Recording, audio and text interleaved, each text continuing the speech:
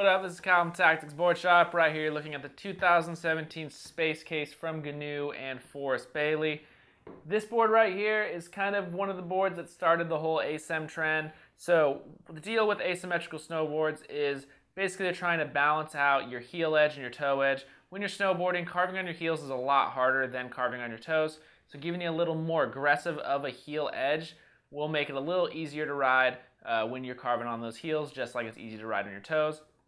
So this board is going to be a true twin, whether you're regular or goofy. Your heel side is always going to be down there.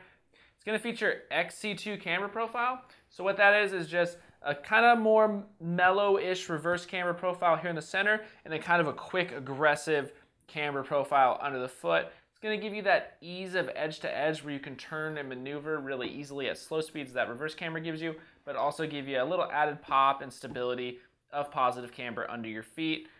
Really good shape if you like to ride park, if you like to ride rails. I also like this shape a lot for floating in powder just because it lets you ride a little more centered. You don't have to lean back quite as hard because that reverse camber will get that tip and tail up and out of the snow a little easier. It's also going to feature GNU's magnet traction, so you have just a little bit of serrated bumps right here. This one doesn't have a ton of like huge gnarly bumps like the other GNU boards do. It's because of that camber profile. It's already going to give you a little better edge hold, but those bumps will help you hold an edge when it's icy or you're charging really hard.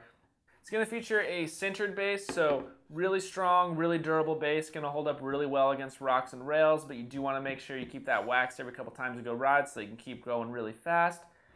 The main difference between this board and the headspace is going to be the camber profile. So the headspace is going to be a little bit more aggressive of a board. So if you're looking for a park board, but maybe you like to ride more rails and boxes, the Space Case is going to be a little bit more geared to that. The headspace would be a little more for if you like to hit big jumps, maybe ride half pipe.